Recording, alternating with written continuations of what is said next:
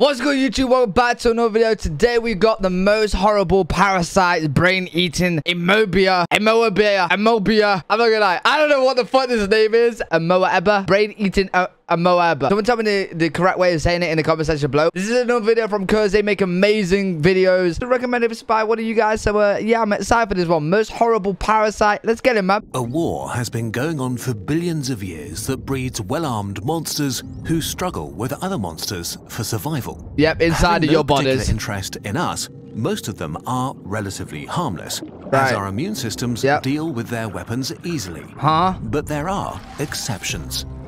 Naegleria fowleri is an amoeba that has not only developed a deadly taste for human brains, for fuck's sake, but is also a match for our defenses and stars in dramatic for fuck's headlines. sake. What happened? You know, I don't know what headlines you're watching because, you know, when I go on the news channel, I don't see brain-eating organisms. When this monster enters your body. Wait, this is happening right now? Like my brain's being eaten right now? Naegleria fowleri is an amoeba, a microbe with a nucleus. He said it. He said it. He said it. Naegleria fowleri is an amoeba. Amoeba. A microbe with a nucleus. Amoeba. One of the smallest life forms on Earth. It is a voracious hunter of bacteria and other critters that it devours whole and rips into pieces. What the fuck? Like many amoebae, it is able to transform into different stages that help it survive. But most of the time, Naegleria fowleri is in its trophozoite stage, during which it looks like a squishy blob with tiny arms, and hunts, divides, and thrives.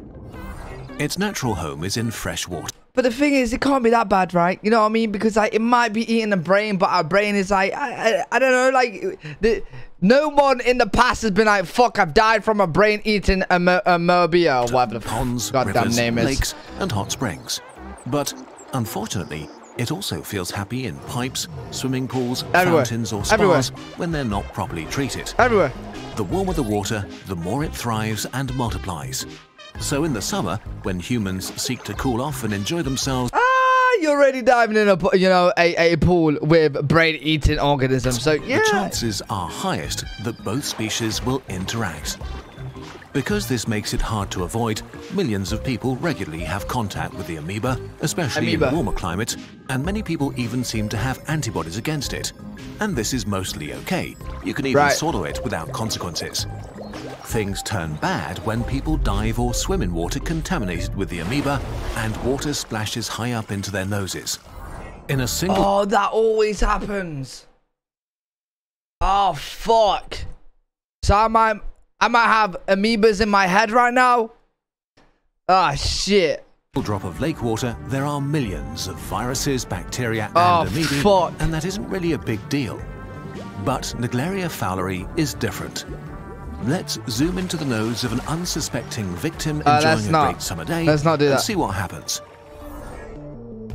First of all, the amoeba doesn't really want to be inside your nose, as it's not really looking for trouble. It just wants to eat a few bacteria. Instead, it's greeted by your natural defenses. Unfortunately for humans, Naegleria fowleri happens to be exceptionally good at generally flying under the radar of your immune system. Oh, sick. For example, the inside of your nose is covered by mucosa, a slime filled with chemicals that kill or stun possible invaders or alert immune cells. Bogus! But Naegleria fowleri is not particularly bothered by them, and instead calmly checks out the scenery, mildly annoyed about the whole ordeal. Now, if you are unlucky, the tiny critter stumbles over something that actually sparks its interest. What? Brains? Nerve cells. Your nose is filled with a large network of olfactory nerve cells that pick up molecules from the outside and transmit their information to your olfactory bulb. Bro, this is literally a zombie fucking organism, bro. Just wants brains. The center of smell in your brain. To do their job, these cells talk to each other by releasing various messenger chemicals and recognizing them via specific receptors. One of the most important of these chemicals is acetylcholine. Through sheer evolutionary bad luck, Naegleria fowleri happens to have receptors that recognize acetylcholine, and it seems to attract them irresistibly, a little like moths that are attracted by light. Oh, don't get me started with moths and light. Please don't get me started with them. Using plenty of acetylcholine to talk to the brain, Naegleria fowleri enters your tissue. Sick. It seems to follow the chemical signals upstream. Nice. No, just stop, bro. Just chill. Crazy suicide Relax. warriors, begin to attack the amoebae. Individually, they have no chance against them, as the invaders are large and pretty buff fighters, used to dealing with tough enemies. So the defenders swarm the intruders and kill them either by vomiting chemicals that punch holes into them, or by literally ripping parts of them off and devouring them. But the Naegleria fowleri train is still on track, and while the Oh shit, there's more than one. Oh, attacks slow the hell's them down, going on? They continue to follow the olfactory nerves to their final destination, your brain. This process can take between 1 and 9 days, and you'll probably not notice anything during that time. So, like, what? I know he's going to tell us what's going to happen, right, when we get to the brain, but, like, surely it's not drastic, right? Surely. Until the amoebae reach the olfactory bulb, the center of smell and entrance to your brain. Your brain cells are nothing more than helpless victims, and they all release that wonderful acetylcholine. Naegleria fowleri initiates a massacre and releases an onslaught of various attack molecules. Some of them are basically little bombs that rip holes into your cells on contact so their pieces can be eagerly consumed. But Naegleria fowleri is now wrong with this guy? And it's also becoming really creepy. In a feeding frenzy, it can develop up to a dozen suckers called food cups that look like giant, eerie mouths. Oh, man. The amoebae engage your brain cells, suck them in, and rip large bites out of them while they're still alive. Now things escalate quickly, and the disease that will kill you sets in. Alerted by the massacre, millions of immune cells, neutrophils, eosinophils, and microglias invade the infected tissue. Come on, help out! Which is a problem. Bro, is this why I can't remember stuff? I've got just loads of these little guys just eating on my brain and my memory cells. Your immune system is dangerous and not exactly a careful fighter. It's like burning down a forest to kill the wolves inside it. Is this why you get headaches? Bad idea in the brain. They waste no time and attack the amoeba, using all the weapons available to them, from chemicals to trying to eat them alive. Neutrophils explode themselves to erect barriers spiked with deadly chemicals. A fierce battle ensues. Naegleria fowleri can actually fight back, itself attacking and killing many immune cells. The immune system now throws everything it has at the invader, but in vain. The complement system, tiny protein bombs that can kill intruders on their own, are easily disabled. Antibodies, usually one of your superweapons, are just destroyed or swallowed. A high fever that usually... Bro, this is not looking good. This is not looking good at all. Slows enemies down does nothing, as the amoeba actually thrives in the heat. All the while, the amoebae continue to multiply, fight, and devour your brain cells. A disastrous chain reaction is taking place. One major thing your immune cells do when they fight is to cause inflammation, which directs large amounts of fluid from your bloodstream into the site of an infection. So as the battle rages on without a clear winner, more and more fluid enters the brain. This is mental! At this point, the human will feel symptoms that quickly escalate. It all begins pretty vaguely: a headache, fever, nausea, and vomiting. As the battle spreads rapidly through the brain, serious symptoms appear, from confusion, inability to concentrate, to fatigue, seizures, and hallucinations. Wait. I thought this was common. Is this not a common thing?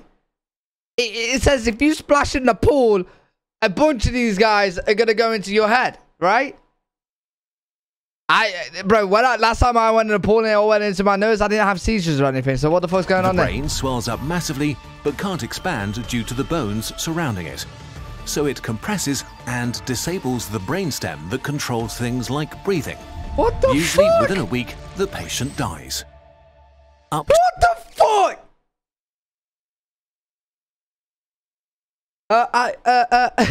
I'm never going in a pool ever again. To 97% of the patients infected by the amoeba share this fate. What?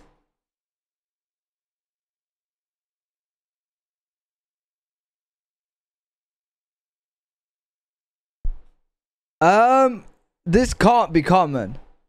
This can't be common. In almost all cases, by the time an infection by Naegleria fowleri is recognized, the disastrous battle for the brain is already so far along that there is almost nothing to be done. Not only do we currently not have effective treatments, there are also an abundance of open questions about how an amoeba that usually enjoys its life in open water is able to overcome our immune system so effectively. So how... Yo, I'm stunned. So if I go jump in a lake and water goes up my nose, I'm dead. I've got 97% chance of dying. What the fuck? Like, what's going on right now? How worried do you need to be about this horrifying All killer right, amoeba? tell us. Well, not very. Okay. While the Naegleria fowleri is clearly extremely deadly, and the infection truly horrible, there have only been a few hundred cases in the last few decades. Bro, You are way more likely to drown in a pool than to get infected. they told us at the start of this video that if you jump into a pool of water and you get water into your nose, you're probably gonna get amoeba in your fucking brain. So, Not only does the amoeba need to be flushed high up your nose, it also needs to get a good grip, and it also has to make its way through the first lines of your defenses. Ultimately, Naegleria fowleri is neither evil nor a huge public health risk. But every year, some unlucky people have to deal with it. We still have so much to learn about it, and until we find a way to treat it, Naegleria fowleri will continue to be this vague and horrifying thing, hunting in puddles and lakes. bro, the thing is though, like, even though it's not common, that's hella scary, and man. sometimes pools.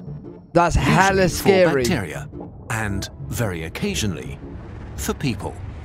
Dun dun dun!